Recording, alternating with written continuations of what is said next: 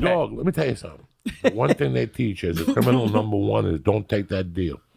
Don't take that deal. Take that deal as they're setting up the jury, and you'll take. That's the best deal of your life. Just keep telling them no. I kept telling them no. No. They offered me 9 years. 9 years, the felony and a fucking. And that was a good deal. It was a violent. It was good. My attorney was like, "It's a good deal." He was a black dude. That was his grandmother was the first black graduate from the law school in Boulder, so he just hopped and played along, and they did whatever the fuck they did. So he comes to me one day. He goes, "They want to give you 9 years for kidnapping, kidnapping 2, which means I would have done all full 9 years." What I did was bait it out. Whenever you get in trouble, you bait it out. The victim disappears. The victim couldn't go up in front of me because the victim had gotten a DUI, and then when he went to the hospital, he broke out and he robbed the pharmacy at the hospital, and he stole the liquid cocaine. So his credibility was gone. Right. He had nothing. I could have held out in front of him for fucking years.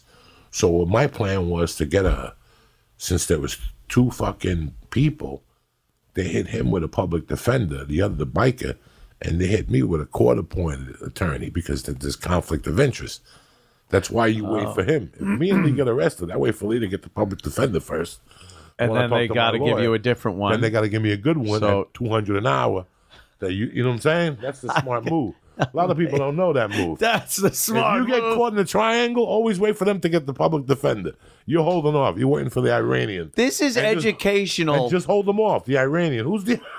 Is this on PBS right now? This is an amazing... Keith the cop would be there shaking your head. Who is the Iranian? The Iranian. He's going to call you. Who's the Iranian? So by the time they put you back in the jail cell, he gets a public defender. Now that means I got to go up in front of the judge, and they got to give me a real fucking attorney for $200 an hour, which I'm never going to pay. The state pays for. I take that dumb fuck, and I wear him out for a few months, right? And then I fire him. Then the judge gives me another 30 days to come up with a fucking attorney. That's exactly what I did. So I played Blackula for about fucking 90 days till he came back with it, because I got arrested November 18th. So my shit went through the holidays. I had to sit in fucking court till like the 22nd. I sat in county till my bail dropped. So I was already playing them like a fiddle. They had come to me. The DEA came to me. A bunch of them. I got information, but get me out. You know, I got tons. I know who shot Kennedy. I got it all. I got everything. You just got to get me out of here. Oh, yeah, just get me out. And then nobody got me out. But the bail dropped to $3,000 cash. Boom, I got out. All right. And then I played the game with the attorney for 2 months. Yeah, until he hit me with the 99-year thing. I told him I fired him. That took another 2 weeks in court. The victim snorting coke somewhere in Tucson. He's missing. You follow me? So I'm just stalling for time. Right. And then Time's I your had friend the money. at that so point. now I got 30 to 60 days to get a new attorney. I knew who I wanted, but I didn't pay him. I just kept talking to him, stalling. So what do you think? What can we do? Boom, boom, boom, boom, boom. And then I dropped it on him. I dropped the deposit, and he went to work on him, and he switched to fucking violent to nonviolent. He hired a private investigator to look into my past. There was no violence. So they switched it. This guy was that badass, which in turn is why I'm here talking to you. If not, I'd be in a prison with a dress on right now doing the midnight show. Wow, damn. So you have to know how to play the court system. That is some goddamn story. The attorneys, you could always get a great attorney to buy time. A great attorney, especially in New York, could buy time. Yeah. I'm sitting across from Keith the cop, who's he was a real cop, and he was real dedicated. And he knows. He's not stupid. He's not. I grew up as the interpreter. See, I grew up in a Cuban house that they did numbers, so I was always the interpreter. So my parents spoke English until the cops came. Then nobody hablos. No hablo. I've seen that before. Yeah. Spanish people no hablo nada. Right. No sé. No sé. Even the little Mexican lady in Man on Fire. Remember? No sé, es que no sé. La niña. Que niña. No sé. Spanish people don't know nothing. So even when we went to the attorney, my mother's still playing like I don't know nothing. So we had this attorney called Sam DeLuca in Jersey City. Look him up. He's a fucking savage. He's probably cutting deals on people from the grave. Really? The last time I Googled him, he was representing the fucking Mondino brothers or something in like a fucking fire case. He was bad to the bone. You always had to show up with suits. You had to bring 2 or 3 suits, and I was always the interpreter. And he would have just, you come into his office, Keith the cop, and he would just tell you, how you doing, Keith the cop? You'd be in charge with 2 counts of bookmaking and 1 of money laundering. Here's the deal. I know the DA's brother on the case. For $200,000, I'll get you 6 months probation. Oh, jeez, yeah. For $150,000, I'll get you 3 months in jail and 9 months probation. For $100,000, and he would just give you a fucking menu. Okay. Let me know what you want to do. Great. Yeah, to see you guys. yeah. You had a week or 2 to decide what figure you were going to pick. Once you gave him his $200,000, he stalled it. The cops forgot where they put the tickets. The evidence got stolen. It was a fucking scam. So, but what happened? Well, I thought it was supposed to be justice. It's supposed to be justice. I don't. But, it's like I'm watching Narcos, and they're showing you this Mexican government that's so corrupt. Jesus Christ. I lived in a government in New York City, which the cops would call you and tell you, listen, we're going to bust you today. Just have a little bit of cash. Have a couple calculators. That's it. Yeah, They showed up, they arrested you, they put handcuffs on you. And what a coincidence that in New York City, bookmaking used to be a misdemeanor. It's a felony over the fucking bridge. Wow. What? Isn't that amazing? That bookmaking is a misdemeanor in New York City. You get arrested for bookmaking, you get a ticket. Yeah.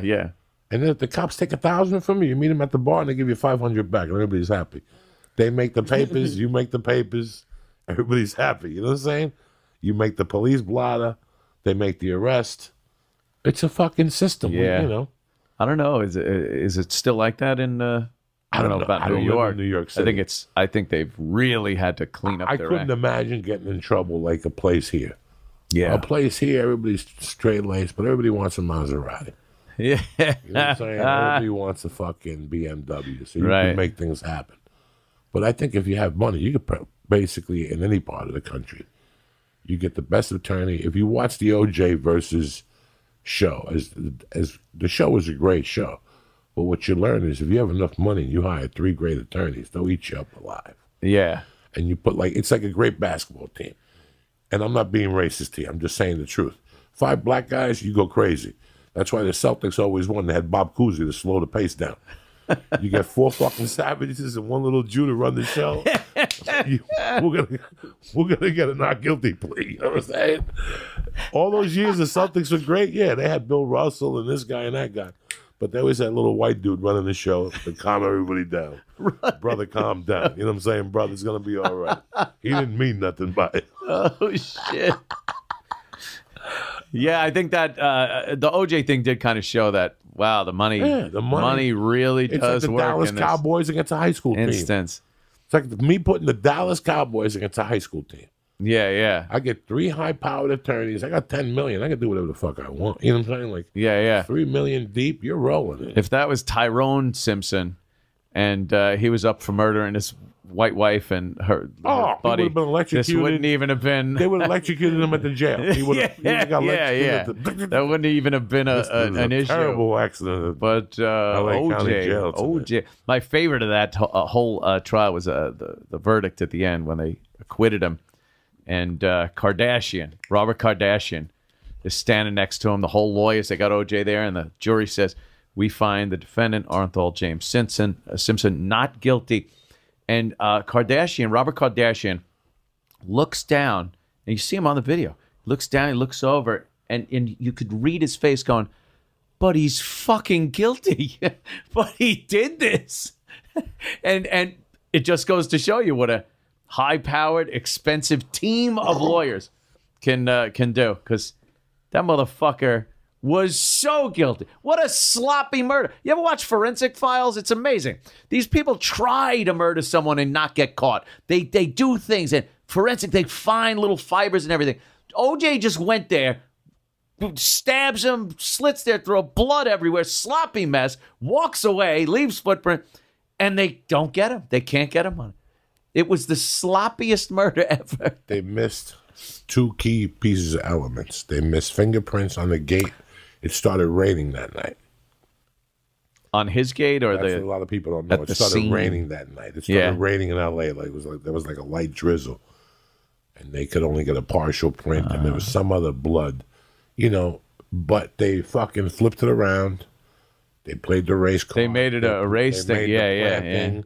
They just, they just did beautiful stuff. The guy Barry Scheck did great work. The DNA guy. Yeah, he's tremendous. That's the guy you show up. It was amazing. When things get dangerous. He's the guy. He went into business after that. I guess he's still in business of exonerating people that have been in prison based on DNA evidence. So he made a whole career out of doing that. You it's walk great. into his office, it's 200 G's. Oh yeah.